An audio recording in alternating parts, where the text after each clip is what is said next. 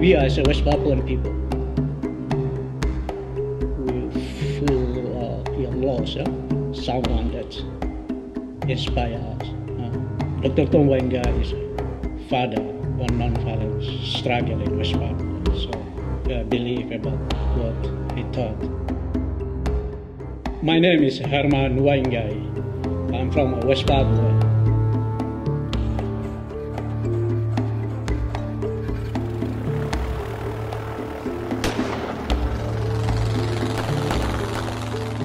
Papuan people or Melanesian people, we consider our land as our mother.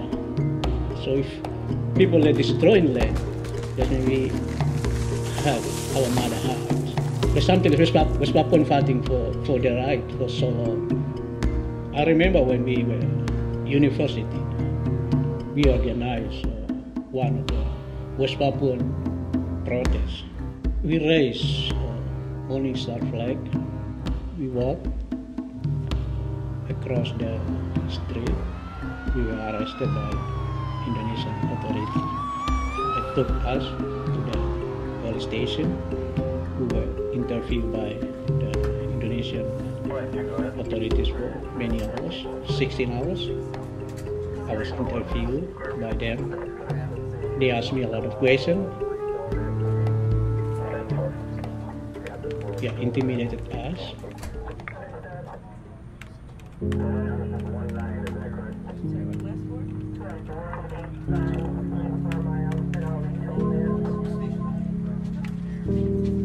My life in prison is really difficult. I found is human condition. That's I cannot compare. This is night time or daytime because of dark room. I remember that my uncle was poisoned, murdered by the Indonesian authority while he was in prison. So when I was in prison, I totally refused any food that government provide. So I survived. I only survived because of my faith. So I pray, God, I don't want to die when I was in prison, like my uncle. I want out of this prison, dark room, to be a free man and continue to fight. Sometimes Indonesian authority, they send the intelligence, come to me, midnight, ask me to go out because someone from my family wanted to see me. Herman, your family members, they wanted to see me. But I refused. I know when I follow them, I may be killed. So I refuse them and stay in the prison.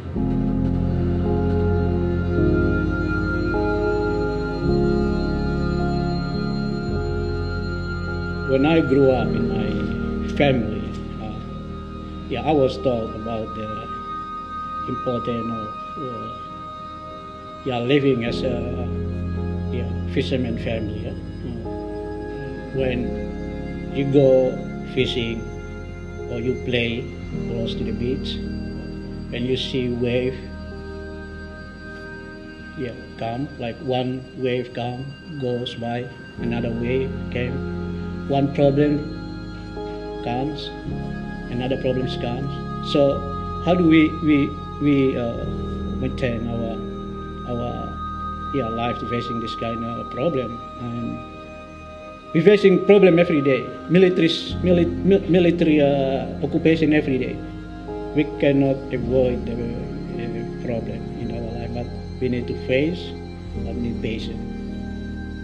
Even though I was going through a difficult situation, I never thought that I give up on this struggle. Never, because I do believe that spend time in jail has encouraged me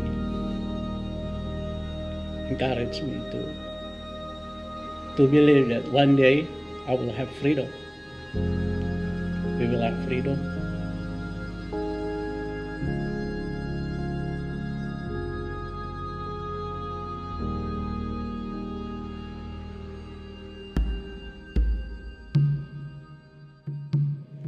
My dad took me to the island. He showed me the boat. Say, Herman, I don't want you die.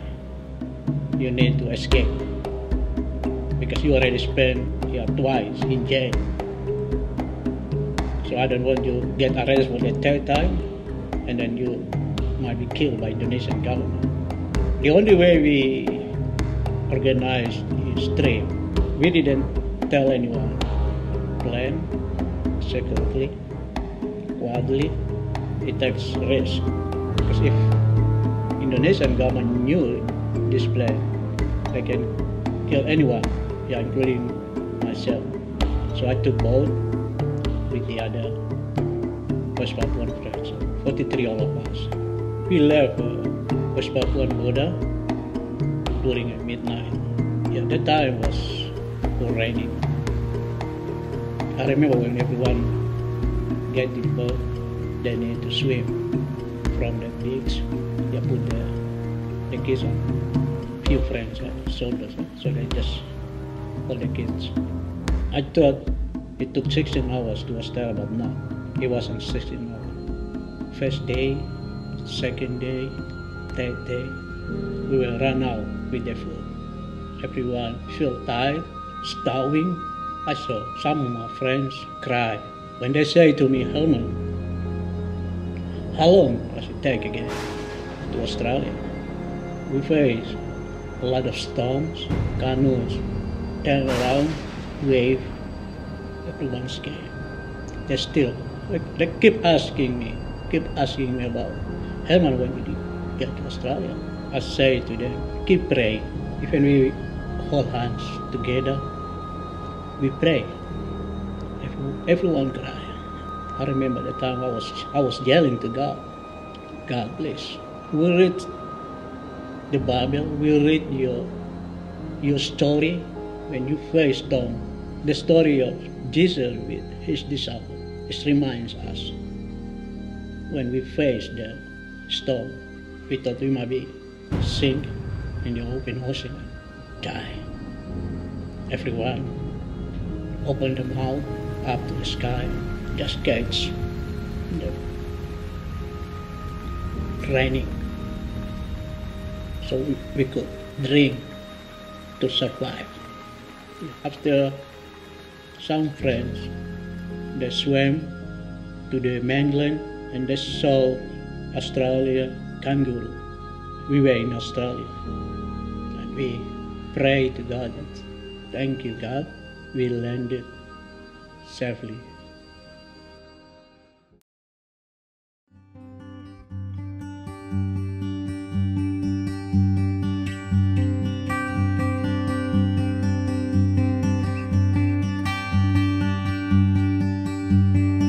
As I'm sharing my story today, I remember my people is still struggling. My people are suffering. My friends, those are fighting for freedom, in prison for many years.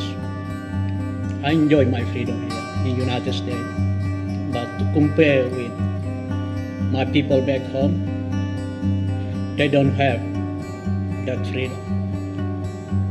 And this song is composed by one of the West Papuan anthropologists before he was killed by Indonesian military. And he composed this song to remind every generation in West Papua to continue to fight for the right that we are dreaming for, we are longing for. Freedom.